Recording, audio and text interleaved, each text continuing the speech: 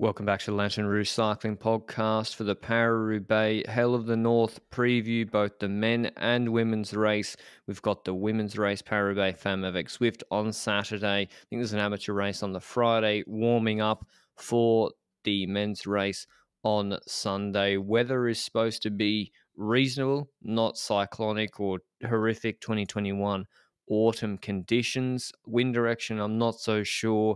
We're going to go through the start list of both races and then analyze the parcours and how we see the race playing out in the different phases. Got an early morning recording. It's all happening here. So you know how I am in the early mornings. But yeah, it's 29 cobbled sectors for the men's race. It is still, as usual, 100 Ks of flat before the first cobbled sector. Then it gradually builds in intensity with a few 2 and 3 and 4 star sectors before Denain. And then it really could kick off at the Truet d'Arenberg, the first 5-star sector, before moving into back-to-back-to-back hard 4 and 5-star sectors like Mons-en-Pavel, like Carrefour de l'Arbre later in the race, or Havluy-à-Walleuse before the famous finish in the velodrome in Roubaix. It doesn't even start in Paris. But yeah, how do you see the profile and the parcours, Benji? Where do you see the main phases of this race? Well, first of all, the breakaway formation will be interesting. We'll talk about that in a bit after we go through the riders and see which riders would like to actually get riders forward in the first place. Not only the teams that are like favorites will want satellite riders in the breakaway, but also teams like Bingle who will want a rider in the breakaway just to have an opportunity to show themselves. But after that, the pre-Arenberg phase, which is like the build up towards Arenberg itself, where the start kicks off, and then it's one after the other anticipation until we see a favorite move somewhere between sector 17 and 12 is where I guess the first attack of a big favorite will come, unless they do it earlier. Because let's be honest about it, they kind of surprise us these days, how early some riders are attacking. Van der Poel on E3 was a very early attack on the time bet already. So can we see that move happening on the Forest of Valère through it Arenberg already? Who knows? Will be difficult, but I'd love to see it. That's for sure. And obviously, the sprint at the velodrome is going to be an interesting thing, unless it's not a sprint, if it's a solo rider. But first of all, will you be watching the entire race? I will be. Remember last year when Dylan van Baarle won, Ineos kicked it off really, really early. There was crosswinds on the flat section. They took advantage of that with Ganna, who's back here this year. Dylan van Baarle has changed over to Jumbo-Visma, one of their big rivals for the race. And so this is a race you've got to be watching wall to wall. You never know what could happen. Van der Poel likes to fall asleep sometimes at the start of these races. Wout van Aert was caught out last year too. And if you're the best place to watch the entire race with pre and post game show is GCN Plus, and LRCP listeners can get a 15% discount on an annual GCN Plus subscription in certain territories.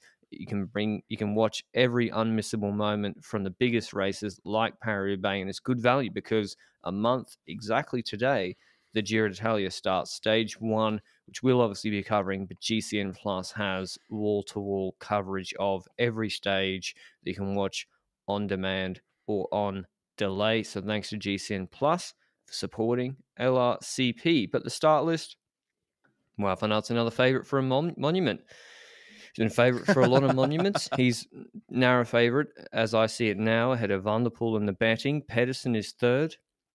That's $7. Ganna's fourth, close behind, in the top 5 favourites at $8. Van Baarle fifth, another Jumbo-Visma rider. He's back in after sickness. Laporte sixth, then Moritz seventh, Asgreen eighth, Kung ninth, and Lampard 10th, all in the $20 to $25 range. So sort of 4 to 6% chance for those guys. Arnaud de Lee given a chance as well as Seneschal. Vermeesch is at 50s. Interesting. I'm looking for my man Van Kiersbroek. He's like my favorite rider. I won't even be watching. He's not even listed, so that's a disgrace. Maybe I'm not searching properly. If I type in Van, it brings up 30 results. So that doesn't work anyway. But yeah, Jumbo-Visma, Benji, Van Baarle in. I think they sorely missed him in Tour of Flanders. They got a Feeney, Van Aert, Van Baarle, Rosen, Van Hooydonk, Laporte, Tim van Dijk. It's I think four strong co-leaders, and then the supporting riders of Van Dijk, Rosen, and Affini.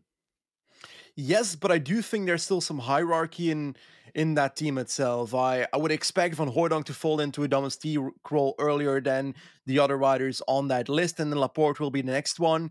And Wout van Aert and Van Baarle I see higher as those other two. Van Baarle, who won last year, obviously, after rolling attacks with Turner in the last 50 kilometers roughly when he rode away. But the thing with that team is, Wout van Aert and Van Baarle, they're very different characters, eh? As in, Van Baarle we know is the anticipation monster. He's that rider that subtly rides away. You're like, oh, we'll catch him. Then he gets into a group, then he drops everybody in that group, and you never see him again. That's Van Baarle. Or you got a situation where you do see him again, and he's getting a top 3 or a top 5 in the race, regardless, just because of that anticipation. And Van Aert is the rider that everybody will be looking at. Van der Poel will be looking at Van Aert. Pedersen will be looking at Van Aert. But the question then is, Van Baarle has done this so many times. He's done it at World Championships in Flanders. RVV last year, for example. Roubaix last year, he got away because Van Aert and Van der Poel were looking at each other. But will that happen again? That Van Baarle is able to ride away because the other favorites are looking at each other? Or do you think they will actually start closing down Van Baarle? Because I'm actually not sure. I think it's even harder to close him down now, because last year he was doing it and there wasn't there. Yeah, there was Ben Turner in the group, I grant you, but there wasn't Tom Bonen or someone on Ineos marking the moves. And so, yeah, he's going to theoretically have Jumbo-Visma teammates disrupting the chase or demoralizing the chase behind. So that's, if Flanders, if he was there, I would have expected him to have been in that group in the Molenbeek and anticipating with Pedersen afterwards. So, but then again, he might not be in top shape. Like, who knows, 260 Ks after you've been crook, I don't know. Laporte's a big one too. I think this race suits him more than Tour of Flanders, where he just simply cannot go, even for one climb, the pace of Van der Poel and Pogacar on like Quarmont, and the flatter roads suit him here. And to speak of Van der Poel, he brings a pretty strong team actually for Roubaix. They've brought in Groves, at least on the indicative PCS start list, and Philipsen, who just won Shoulder Praise. Groves just won Limburg Classic in impressive fashion, not in a sprint. They got Dillier, who came second to Sagan or Gilbert, I can't remember. And Sagan, I think, Gianni Vermeersch, Samuel Gaze, and Gogol. It's a pretty strong team, Benji, but it's all centered. It's very different to the Jumbo one. It's all centered around protecting Van der Poel. And yeah, there's not too much more to say about their tactics. I think the clear matchup to me is Jumbo need to expose Van der Poel and exploit him being isolated, unless someone like Dillier or Vermeersch have an absolute world day. If he has one rider still with him with like 40 Ks to go, then he has a real chance. But if he's isolated completely after Arenberg, he cannot respond to anticipations on the flat roads or the tarmac roads. Exactly. And also the question that comes to mind when it comes to Alpecin for me is, and of course when it comes to Jumbo-Visma as well, is you're talking about Arenberg and being isolated after Arenberg and so forth, and on Arenberg, probably not yet. But are there ways for Alpecin to make sure that he's not isolated after Arenberg? And then I'm looking at the early breakaway formation, and that's a phase that in Roubaix is super important, right? From all the classics, it's probably the most important classic where the breakaway formation matters. Because so many people want to be in the breakaway. It's not just the riders like Van Kersburg, your boy, at Bingo. He's going to want to be in the breakaway, or will want to anticipate at some point in the race to be ahead of the favorites so he doesn't get destroyed once they attack from in the group that he's in. And a breakaway is an opportunity for that. So that type of rider, Walscheid at Cofidis, for example, Frison at Lotto, those are the type of riders I'm looking at to anticipate in early moves. But when it comes to Alpecin, can they send someone forward like they did with Philipsen 1-2 years ago once again, and therefore make it easier between brackets for Van der Poel? Yeah, if I was Alpecin, having a guy in the break like Dillier who can go all day is really important, particularly even Gay, like all those riders, to be honest. all of them should be trying to get in the breakaway, and all of them are guys who could go deep into the race. And Philipsen, I'm pretty sure I picked to win or something last year. Philipsen's in great shape. Obviously, Groves too. They're not just basic cookie cutter sprinters. And same goes for Quick-Step. We'll move to them now with, I think, Tim Merlier going. We'll have Casper Pedersen coming in, who hasn't done a lot of the other classics. Ballerini, Seneschal, Lampard, big race for him. Casper Asgreen, obviously, probably their theoretical leader, but I think Lampard is on his status within the team. I think Merlier in the break can go really far in this race based on how he rode at Tour of Flanders. I think so as well, and Quick-Step will want to anticipate as well, whether it's in the breakaway formation phase or the phase later, maybe after Arenberg, send someone in the break as well, in a break, not the early break, of course, or in the early cobble sectors after Arenberg, make a move like that, because I recall that Gilbert attacked in the first two sectors after Arenberg in the year he won and stayed ahead with Lampard marking Sagan, who was trying to close down the gap towards the group of Gilbert that year. And there's just so many early moves that get you somewhere in this race. Heyman won it from the early breakaway. Vermeers and Dillier podiumed from the early breakaway. Oz was a teammate that was sent forward for BMC in the year that Greg van Avermaet won as a satellite rider. So for Quick-Step, this is the ideal scenario to, as an outsider, because they're not the favorites anymore, even though Asgreen on flatter terrain, I'd rage, unless they have punctures like Asgreen has had a lot of bad luck, right? Didn't they run a special tyre system one year? Luke will confirm. Luke is like our producer. The guy's got a thing for tyres. He's watching tyres. He knows what everyone's doing. He knows who's got the marker out, hiding what tyres they had. It'll let us know. Apparently, one of Ineos, or there's not a plug, obviously. Continental have like TLR tires or something, and there's another version, and teams have been marking out which version they're using. I think, like, not to give away which version of the tires they were using, TT or SDR, UAE and Ineos. So he's all the tire stuff is Roubaix. All the tire freaks. Luke, you're a tire freak. I think James Swung probably watching, and Ronan McLaughlin too. This is their race. They love the special tech. And I think Jumbo are using in DSM those the system which you can adjust through your shifters the pressure of your tires, and it can reinflate and deflate your tires on demand before and after cobble sectors. Obviously, you want less pressure in the cobble sectors. You want higher pressure on the tarmac roads afterwards. Apparently, it does save watts. DSM riders refused to use it last year. I can't wait for this to be a disaster for Jumbo and Van Aert to be on Arenberg holding up his tires. Guys, real again. Yeah, like last year they had plenty of bad luck when it comes to their wheels breaking, but I do find interest in this new technology, as in my head, it's logical, no? That if you can adjust your pressure throughout the race, which is probably an extra skill you need to keep in your mind, because is it like, if it's on your wheel, do you need to use it? Can you just skip it if you want to? Because then, if you're not comfortable, you don't have to use it. You can just skip it. So that's the good part of it. But it can probably give an advantage, because on paper, you should be able to go faster outside of the cobble sectors if you can reinflate your tires. And maybe in the sprint, it might matter. Exactly. No? You finish the last cobble sector, you bump your tires up 30 PSI or 25 PSI, and then you're sprinting not on a tire that's sagging, because you've just done, and also every cobble sector, you're losing pressure because you're smashing through the cobbles. So guys are probably usually sprinting on like 1 bar in the velodrome, and you can bump that up if it works. Now, if it catastrophically fails, it'll be funny. It's not going to be good. I don't know, but can't wait to find out.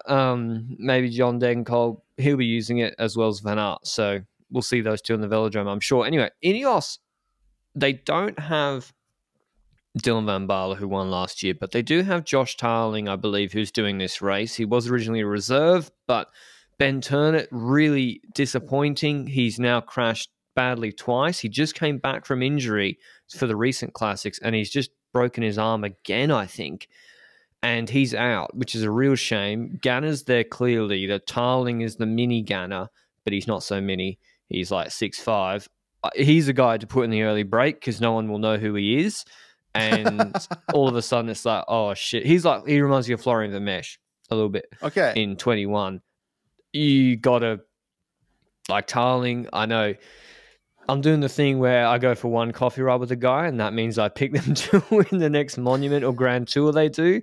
And that's just how it is, you know that. Yeah. But I really think he'll be good in this race. Connor Swift, Sheffield's had crash issues consistently. Not all of his fault, but where there's smoke, there's fire, I think. Luke Rowe and Kwiatkowski, obviously experienced heads, and this is a great race for particularly Rowe as well. He'll be well up for it. Ganna fourth favourite, though, Benji. He's, behind Van der Poel, Pedersen, Van Aert. Is that based on the San Remo result, or why is that? I think that's based on the San Remo result, mainly.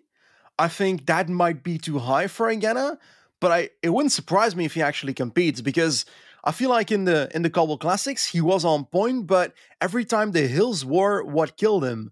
And I remember last year where he was in that first group that launched in the early echelon moments of the race, and on the first cobble sectors, he looked very strong on the cobble sectors. He flew back after his first puncture, and then he had another puncture, I'm pretty sure, and those punctures are really what ruined his race. So I would have liked seeing last year's race, where we see a scenario where Ganna doesn't have those punctures, and see where he actually lands. That being said, putting him as full favored, that's a bit high in my head.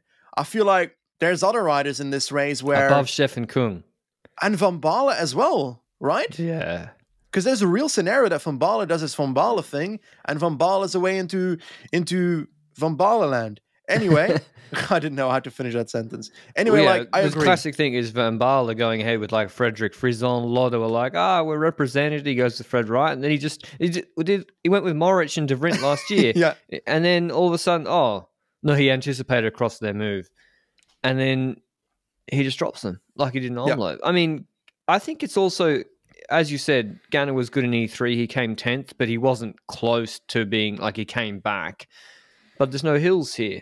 I question his positioning. That's the big question mark, is can he, position consistently? I think the fact that Ineos blew apart the race and stayed at the front last year as much as possible in a reduced group for the whole of the first third of the cobble sectors was a big positive for him.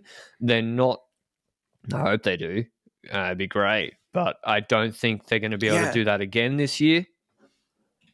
I remember the Montalcino stage in the Giro. Was it the one that Schmidt won, where Remco and Almeida were fighting each other, not physically but mentally, and Ganna was the one that opened the race with Bernal in the wheel in the peloton? Can we compare that? Either that or Campo Felice in the Giro 21. Yeah, I mean, no, I'm not comparing it. He's got a position against 55 kilo Androni riders like what's his name? I can't remember. But yeah, no, not an out. I think positioning Cepeda. Question mark. Cepeda, yeah. He's got to bully Cepeda for position. Here you got to bully Sepp Van Mark and Guillaume van Kersbroek, who'll put you in the gutter and say, no, I don't care who you are, which is too right. But listen, if he makes it deep into the race and starts burring, doing the Ganna noises and 700 watts on the flat in the saddle, serious rider. My concern is who's he going to have with him deep in the final? Don't forget, Van Baarle had Turner with him. Like, Turner being out is such a big blow because he was in the group of 10 last year with Van Baarle. I think we need to talk about one more rider before we get to the group dynamics for a second. We've spoken about Wout van Aert and his team. We've spoken about Alpecin and Van der Poel, but there's this third favorite we keep mentioning, but we haven't discussed his team too much, which is Mes Pedersen at Trek Segafredo, where Stuyven's in this team. He's got support with the likes of Kirch and so forth in that squad. A pretty solid team for this race. I'm going to say it again. I've said it numerous times. Mes Pedersen, 2 years ago, the rainy Roubaix, if Rowe doesn't take him out, he wins that Roubaix. I truly believe that is the case. In my head, that makes so much sense. He looked so good. In the rain, he gets 50 watts bonus. Even without the rain, he should be really strong in this race. And I put him next to Wout van Aert and Van der Poel. And he could even benefit from Van der Poel and Wout van Aert being in a group together. But who can also benefit is a Ganna. For example, we get to a group, we're like in the final phase of the race, 6 riders in a group or something, the likes of Kung, Pedersen, Van der Poel, Wout van Aert, Mohoric, and let's say, I don't know, Asgreen or Pollitt or whatever. Now, what will happen? You will see the Kungs of the world, the Gannas of the world, the Pollitts of the world, the Asgreens of the world, roll attacks on the 3 sprinters, right? Because they don't want to go to the velodrome with those riders. And they also know if we hammer it on the cobble sector, we likely won't make the difference against Wout van Aert and Van der Poel, right? Yeah, my concern for Pedersen, he's played his hand, I think. He was too strong at Flanders, and I don't think he's going to have the license to anticipate early. And the only way he can do that is if his team works really well. And listen, they got Dan Ola in the break last week at Flanders. He went across to that move, and that was really important to pull in that Group 1 for when Pedersen bridged across. But will Sturven play sort of a role supporting Pedersen in an efficient way where, say, Van Baarle anticipates, Sturven has to go with that and sit on, not contribute. And then you have Pedersen sitting in the wheels being brought back behind. I've not seen them do it that well. Kirsch is very strong. Turns just was good in shoulder praise. Dan Hula was strong in Flanders. But can they put it together? And will Pedersen be isolated in the final? I think he probably will be. Does he need to be the guy that anticipates to win? That part, I don't think so. He can still do the same thing as Van der Poel and Wout van Aert and still win this race. But I agree. Then he will likely be isolated and he will get rolled attacked by other riders. And what if Jumbo's with 2 riders in that group, Van Baarle and Wout van Aert, and Van Baarle and Wout van Aert will probably roll attacks on that group? No? Like, Wout van Aert will probably be the sprinty guy, but they both have to roll attacks for Van Baarle to probably get away, or... And also, like, Pedersen just beat Van Aert in the sprint at Tour of Flanders after being in the break for 90 kilometers and being solo for 25 kilometers. So you're not going to want to go to the finish with him if you want to maximize your chances. They're the main contenders. Outsiders who have a real chance, who will be relevant in this race if he can ride, is Mohoric. Wright will be good as usual. Watch out for Dusan Rajovic in the early phases. He's a nightmare on the front, weaving his way around. I wasn't surprised the crash came out of one of him or Massiuk last week. FDJ strong across the board with Askey, Watson, Stewart, Demar, Legac, and Kung.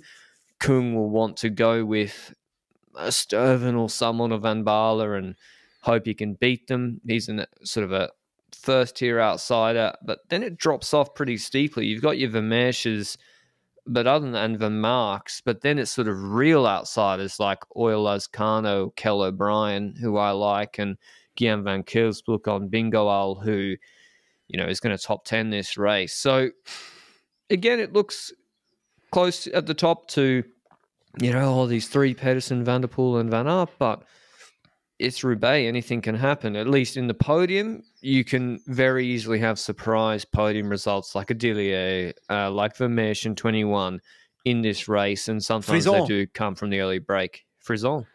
Yeah, he's in my top 10 list, like Van Kiersbroek is on your top 10 list for this race. And those are the kind of riders we can expect to try to go in the breakaway and anticipate after Arenberg and so forth. But it's quite a setup, this race, and a lot can happen.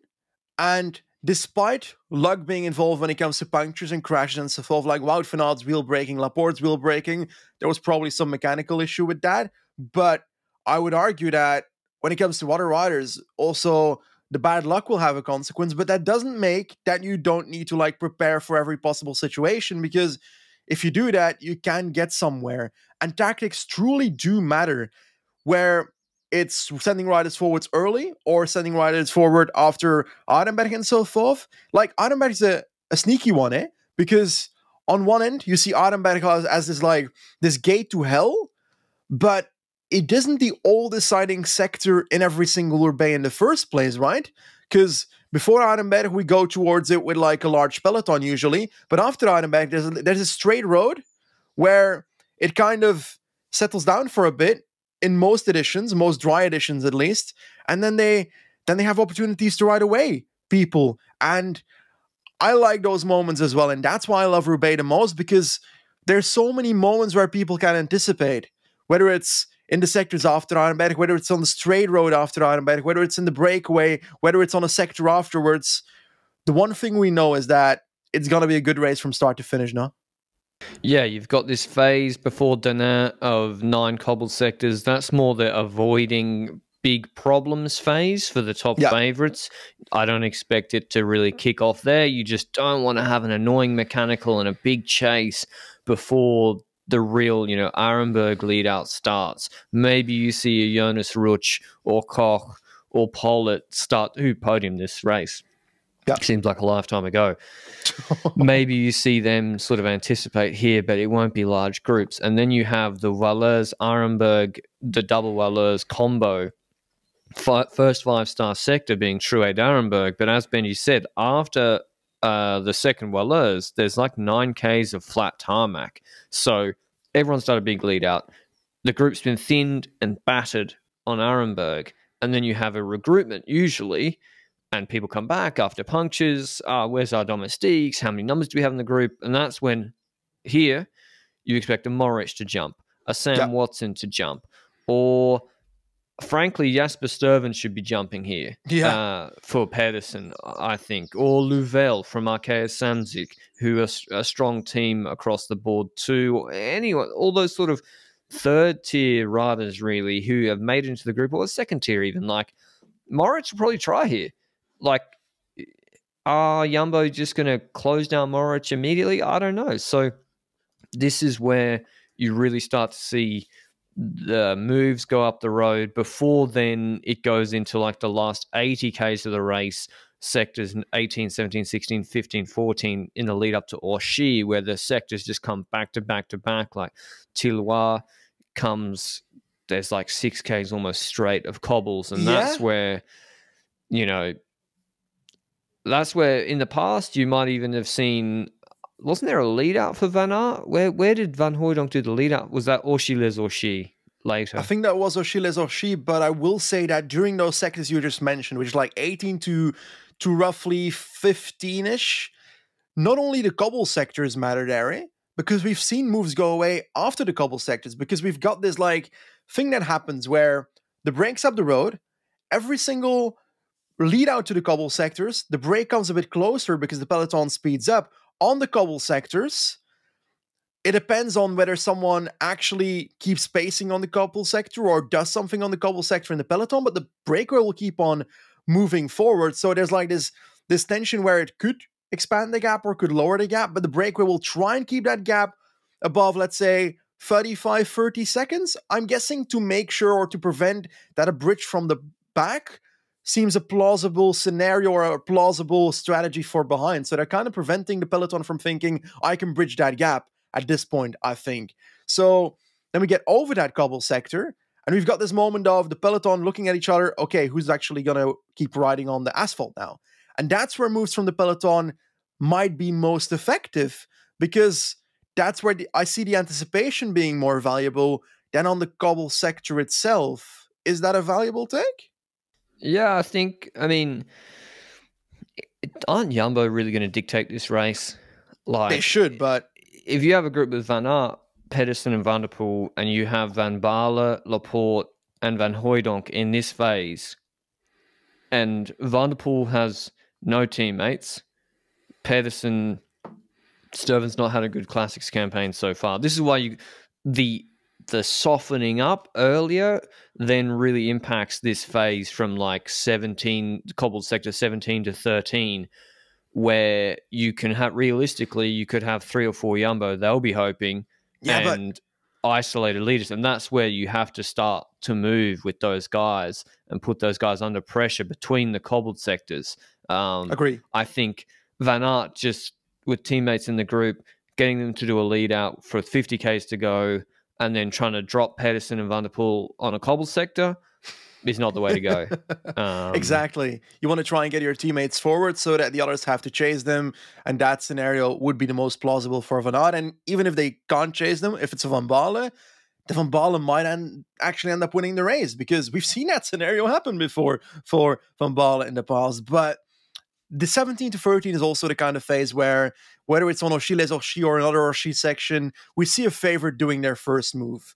And maybe 2023 is a year where, just like in many of the races we see these days, they go earlier. They go on through it automatic Van der Poel, because he thinks, okay, if I hammer it now, we might not have as many couple domestiques for Van Aert after this sector. It's a possibility, but I don't necessarily expect it. I expect that first move to come 17 to 13 phase, and afterwards we'll have like the scenario where the favorites fight mano a mano behind, while they might have riders ahead in the groups ahead, or the breakaway is still ahead. That kind of scenario, that seems the most plausible, right? Between Sector 17 and even towards Sector 4, where that entire scenario plays out. Yeah, I don't see the favourites dropping each other here. It's still too early in the race, and if you're Van der Poel, you're opening yourself up to having a pace with Pedersen or Van Aert in the wheels. Yeah. So, yeah, I think this is where teams will try and play numbers and where maybe like a counter move with Sturven, Asgreen, Van Baarle goes. So, yeah, I can't wait to watch. There's obviously the Velodrome sprint. I don't think there'll be one for first place, at least. Obviously, Van Aert won the sprint for second last year against Kung. I think it's time for predictions, Benji. Yes. I don't think it will be that open a race early compared to last year. Last year will be hard to replicate with what Ineos did in the crosswinds. You never know. Never say never. I do think it will be a chaotic race early, though. It was still a large peloton that entered Arenberg last year. Obviously, punctures and equipment and, collapsing or failing on you can really change the race drastically if you have to chase. But yeah, I'm going for a Dylan Van Baarle solo win, and Wout van Aert second, and Pedersen, and Stefan Kung third, sorry. For me, I've said this week a lot of names. I've said that Wout van Aert is on paper the favorite for me with the team that he has, because I believe that on the flat, he should have more strength than with Oude Quaremont and Paterberg. So we should be able to follow Van der Poel on these flat cobble sectors. But that being said, I don't necessarily see him winning, which is like, he's a favorite, but he won't be winning. Shots against each other. Pedersen, I would like to win, because I feel like he got robbed that 1 year in the rain. Obviously not on purpose, but he got robbed. And then last year he crashed early, so I didn't get to see my prediction play out that Pedersen would win the race. So I kind of want to shout Pedersen. But it wouldn't surprise me if we have the scenario where a group of 6 of favorites is what we see with the likes of Wout van Aert, Van der Poel, Pedersen, and even a potential Ganna and so forth still in the group, a potential Kung still in the group. And then there's a scenario possible where a Kung rides away or something. But I feel like Kung hasn't had his timing right when it comes to his attacks from these groups recently. Ever, okay. And he rides with them anyway. When's Kung ever gone solo in a race? He's tried, I think, a few times. Didn't he try in that Gent-Wevelgem where Nathan van Hooydonk choo-choo trained them back? Yeah, maybe. Yeah, Pedersen wins again. Oh, that was really late. I mean, like in the mid phase of the race. I've never seen the guy go solo. He's usually chasing down moves for other people. Pedersen wins. Frison gets 4th. But no podium. Yeah, I think Van Baarle is going to win solo. I think watching Flanders, I think Mathieu van der Poel is perfectly happy to lose a race as long as he doesn't tow Van Aert in the wheel. I think you might see a peculiar situation where Van der Poel is up the road. Where Van Baarle is up the road 30, 40 seconds in the last 20 Ks. It's just Van Aert and Van der Poel behind, and Van der Poel literally doesn't pull. Really? Nah. Yeah. That I don't believe. I think he just gives up. I failed to recognize that proposition. I reckon he'd be like, I'm not telling you. Yeah. It's possible, but I don't see it. Sucks for Van Aert. Well, let's be honest about it. Pedersen will be there anyway, and then it will defeat everybody on the finish line. True. That's what I just said. But also, Velodrome, let's talk about it for a second. I texted you this morning when I woke up, Mr. Sir Lanterne Rouge of the house Quokka. Is there wind in the Velodrome, and does wind matter in the Velodrome? I mean, it's a circle, so it all evens out, and they got to do it twice. Or maybe where they enter it, no, they do it 1.5 times, so maybe it doesn't matter. Doesn't it matter when they launch a sprint in headwind and tailwind? If you open it up on the back before this final straight, too early on the front, most of the time it's a bad idea anyway. If it's a headwind, it's a terrible idea. Usually second position is best. Not where Bonen. I mean, Bonen didn't know that. Australians know that. So I don't really feel the need to talk about velodrome positioning because Australians know, Belgians don't. Well, clearly I asked, and I'm Belgian, so I clearly didn't know. He didn't know. He got boxed in. Yeah. Sorry, buddy. Better luck next time. Anyway, can't wait to watch Paris-Roubaix. GSM Plus is the best place to do it. On to Paris-Roubaix Femme avec Zwift now. 146 Ks. They don't have the Arenberg section because ASO said, and I agree with this, if they had it, they would have it because they start in Denain, closer to Roubaix because it's a shorter race. If they had it, it would be literally the full peloton doing Arenberg, and they'd be doing it in the first hour of the race or something, and it would just be, it's just, first of all, it decreases the tension in the race. It'd be like the first stage of the Tour de France Femme avec Zwift having the Tourmalet at the start out of neutral. Van Vleuten, I mean, they kind of do this year. And Van Vleuten just goes and wins the race. Is boring. So, yeah, they have 18 sectors. They do the Orchies combo as their first hard sectors, then Mons-en-Pavel, then Canfin-Pavel later. And the final is exactly the same with Grison, Carrefour de l'Arbre, etc. Paired together before the finish in the velodrome. And even without Arenberg, it's selective enough anyway. This race is chaotic. We've had solo winners the last two editions with Diagnan, controversial Lizzie Diagnan, and Elisa Longo-Borghini winning solo. So I think the route is fine. Yep, I think the route is fine as well. It's definitely a hard race. And you mentioned those last 2 years, but let's in-depthly look at how the scenarios played out. Diagnan attacked in the rainy edition, one of the first couple sectors, and everybody behind nearly crashed. So basically, they didn't have the domestiques to then keep the gap and make sure that Diagnan doesn't fly off into the distance. So Diagnan was benefiting from the strategy of going very early in the race, which is a good choice because she ended up winning the race as a consequence. Longo-Borghini benefited from his D-Works being absolute shit when it comes to tactics last year. And that's because they responded to Longo-Borghini with Cecchini, the rider that, let's be honest about it, is going to get dropped by Longo-Borghini in the follow-up after that. And that is exactly what happened. And then Kopecky was working for Van den Broek-Blaak, even though everybody knew that Kopecky was the strongest rider in the first place. Kopecky was in a move earlier and wasn't allowed to work in that move by SD Works. So they realized too late that Kopecky was their strongest rider and they lost the race as a consequence. Longo-Borghini won, and congrats to Trek for doing it 2 years in a row. But SD Works has been better this year when it comes to tactics. It's important to note before we go further, no Ellen van Dijk with Trek because maternity leave, no Van den Broek-Blaak with SD Works because maternity leave, and Guazzini for Groupama had a pelvic fracture in the recon the last few days, so that's a bit of a bummer for Groupama. No, not Groupama, FDG, sorry. Oh God. We just came out of the men's preview. Oh God. It's FDG Suez, of course. So, yeah, we see those scenarios, and I look at the parcours this year, and I see it's raining right now. We're on, is it Thursday today? It's Thursday today. It's raining right now.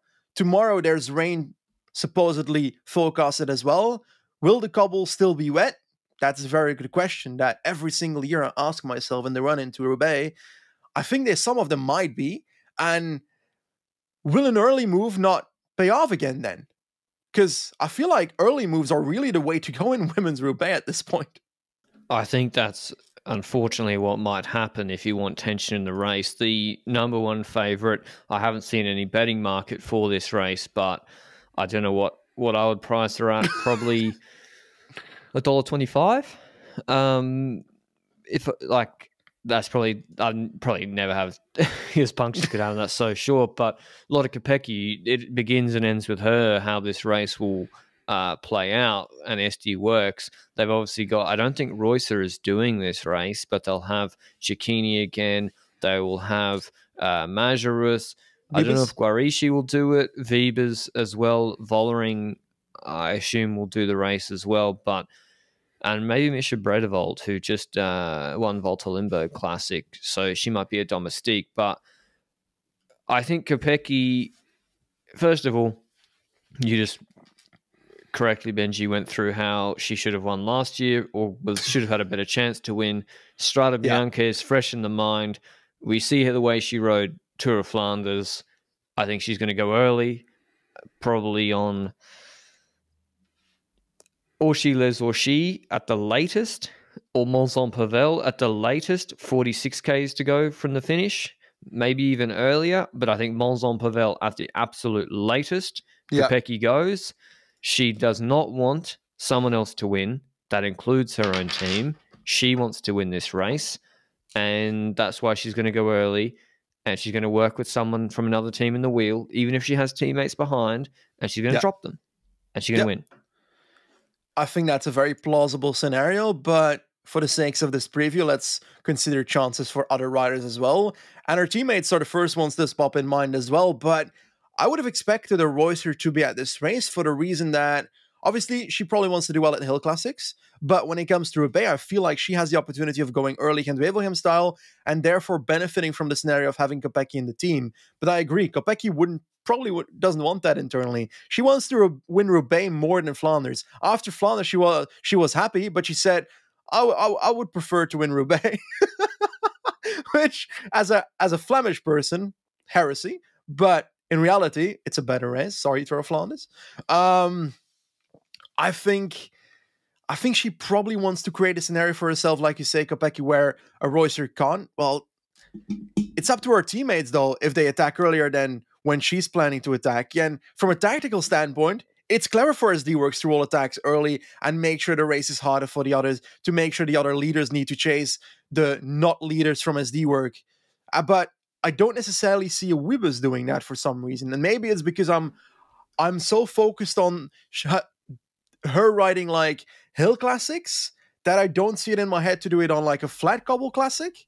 But in reality, she probably can work a bit and anticipate in these type of races in the same way that a Balsamo could also do so if she doesn't get disqualified this year. But next to SD Works, let's talk about the others here. And I'll be honest, I don't really have a clear set of ordered outsiders next to SD Works. I think Lucinda Brand will be great.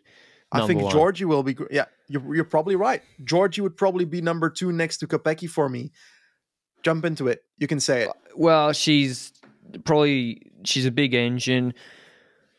The steep hills is where Kopecky has put a big difference into her, like in Omloop on the Muur and in Flanders. I'm not sure if she didn't have the best race. I think she was in 3 crashes. So I think she's in fantastic shape, 5th in Omloop. I think the flatter parcours suits her, as well as Charlotte Cool and the other riders. Jastrab's been very good. I think there is a possibility. I think DSM are going to be stronger than Trek because just Van Dijk is a huge... She's the glue that makes it all work for Trek. So I think, Plouffe, Cool, Georgie, Hangeveld, Jastrab and Franziska Koch is a very, very strong team and the second strongest team at this race. I think no Reusser is a big minus for SD Works if she is indeed not doing the race.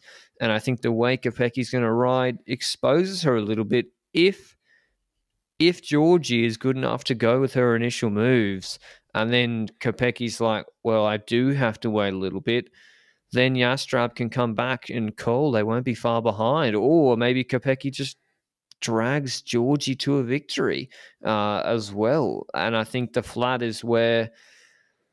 the flat is good for her. Another strong team is Mackay, Sierra, Bianic at Movistar. Bianic had bad luck with crashes, I think, the year before. This is a big target for her, French classic specialist. But yeah, I really like DSM's chances. I don't see Balsamo or Longoborghini able to Brando. go with Kopecky. Brand got third last year, and we don't necessarily call her out for the hilly cobble classics as much, but on the flat Roubaix, True. I do believe she might be that wild card for a trek. If the focus is in Longoborghini, that Brand can take something away in the process, because she does have a bit of a sprint as well. So that can be very useful. Wasn't she with Kopecky? No, Brand is so good. She's been like the second strongest rider in this race, I think, last year. Luck obviously can play a big part. So yeah, maybe it depends. Like, this is the race where, because of bad luck, because there's no hills, I think the way Kopecky's going to approach it is riskier than, say, Tour of Flanders, where you point at the last Quarmont and the Paterberg, and you're like, I'm just going to drop you all and then solo to the finish. Or Omloop, where you look at the Moor and you're like, I'm going to drop everybody and ride to the finish solo. You know, if she does that early, if she isolates herself and she brings with her Brand, she brings with her Georgie, and then all of her teammates are behind, she keeps riding with those riders. It'd be like Van Aert riding with Van der Poel with 100 Ks to go to the finish with his teammates just behind. Like, he shouldn't do that. And I think Kopecky will do that because she's like, I'm the best. And she's the best. But if you then flat, which you can, you lose 20, 30 seconds, then you can suddenly lose the race. So, yeah, to me, it doesn't feel as much of a foregone conclusion now that I think about it more as Tour of Flanders, because anything can happen in this race. Canyon, by the way, they do have a confirmed team of Shabby, Cromwell, Skalniok, Soyka, Towers, Van der Duin, and Besoit. I think Besoit is... I'm keen to see how she goes. She's had a fantastic classics campaign so far, 22-year-old. How I'm looking for a top 10 from her. But yeah, how do you think... I'm going to go with... I think they lose this race, SD Works. I think the problems of Strada and the way Kopecky's going to ride is going to punish them in this race. Yeah, and initially I also had the feeling of like, oh, they'll win easily, but I don't think their team will be as devastatingly strong in the four-set as it was on the Ronde van Vlaanderen, because the Ronde van Vlaanderen, like you said, you've got these preset moments where attacks will happen. Here it can happen everywhere. And therefore it can also happen between sectors where they need to respond to groups that get away.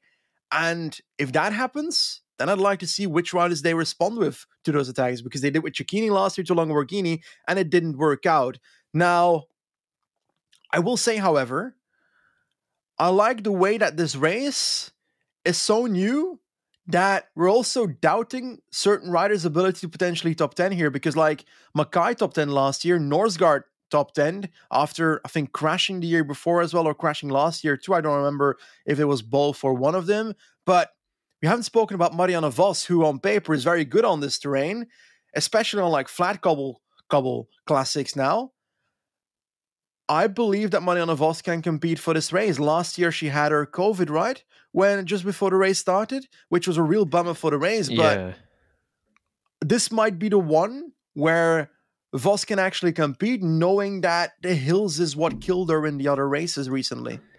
Exactly. It seems to be the hills are the problem for her, and her handling is, of course, not a problem.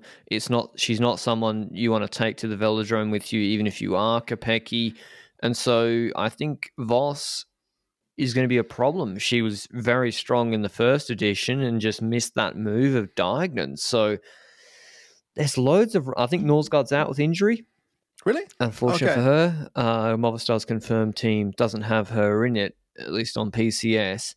And so, yeah, it will be really interesting to see how Kopecky will play a group with her, Georgie, Shabby maybe, Brand, Vos, with teammates behind, and maybe even Bastianelli makes it. I don't know. And that SD Works team might not be as strong. I'm really...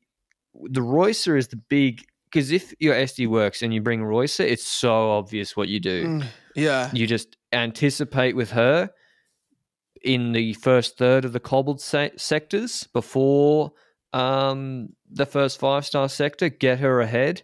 She can ride her own pace with maybe one other rider, and then you just Trek don't have Ellen Van Dijk. Like, what can they do? Jumbo Visma don't have a strong team either, and nor do who else did I mention? Like it'll probably be Canyon Schramm trying to control Reusser with Skalniak, who's a good rider, but she's not going to bring her back. So maybe they use Majerus in that role. It's definitely a possibility. They can use Majerus in that role. Last year she was strong in the race, but I feel like it was interesting. Like Kopecky was both working for Van den Broek Black and Majerus, who are both the leaders according to Kopecky in her after race interview last year, which in my head was completely stupid, but like it wouldn't shock me that Majerus once again plays a really good role for that team though, because the year before she was once again really strong in this race too. Now, there's other teams that can do stuff here. Bastianelli, Consoni at UAE. I don't really know what a Consoni can do on this terrain. I don't remember her performances at this race in the last 2 years, but a Bastianelli can do loads of stuff. She's a real animal on cobbles, that's for certain. Confalonieri and Didriksen, those are top 10 riders for UNOX. They'll want to get as many points as possible, and you might see a scenario where UNOX just keeps riding with a certain other rider because they want to get as high as possible in terms of UCI points, even if it reduces their chances of a podium or a victory. But Chabi as well on Canyon is one that did really well last year, but isn't necessarily this year popping in my head as like, ooh, she looks really strong right now. So I'm not sure that will display here, but once again, different beast, eh? Roubaix cobbles versus RVV cobbles. These are the ones that make a true difference, but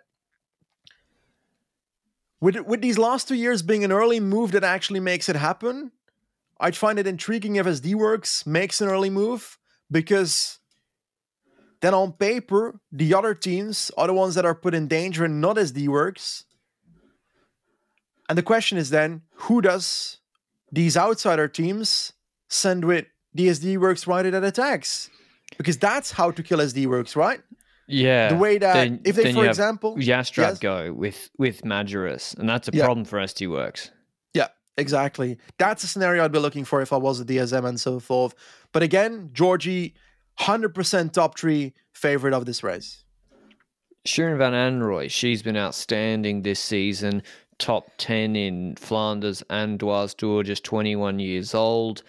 Be looking for her to get a big result. Maybe the Trek team is stronger than I think, and the lack of hills really equalized this, as we've been saying. We've also got Jaco Alula, who don't have a confirmed team yet, but I would expect Roseman Gannon, Paternoster, Georgie Howe, Jessica Allen to be in the team at least, and maybe Amber Pate. She just did Shoulder Praise, and Tennille Campbell, who did her first race of the year at Shoulder Praise. They've got Georgie Howe. She is her first year on Jayco. She was a rower, I think. So if there was any race, she finished a lot of the classics. If there was a race that was going to suit her, it would be Roubaix with the lack of hills. So keen to see how she goes, maybe a top 10. But yeah, time for picks, Benji. I'm going with 5 for Georgie first, Lotte Kopecky second, Shirin van Anrooy third. I love your Georgie pick. I'm jealous of your Georgie pick. I'm going to go for Kopecky first, Georgie second, and no, I'm going to switch around. Kopecky first, Brand second, Georgie third. Yeah, I think Brand is probably more realistically to podium than Van Anrooy, but I wanted to give some props to the young rider doing well. Yeah. But yeah, I'd love to see everyone, SD Works great, they invest in the sport, but love to see an upset. It would be great to see, this race be tight, and that's, I think, what we're hoping for. If Kopecky rides away on the third cobble sector and is never seen again, it's not the most intriguing. So that's what we're hoping for. And I think we've convinced ourselves during this preview that Trek, DSM and co can stick it to SD Works if they play their cards right, and if SD Works do what they did last year. Would love to see it. But that's our Paris-Roubaix Femme avec Zwift preview. We hope you enjoyed it. Let us know in the comments down below who you think will win the women's race or podium the women's and men's race. We'll be watching wall to wall on Saturday and Sunday on GCN+. And until Saturday's recap, ciao.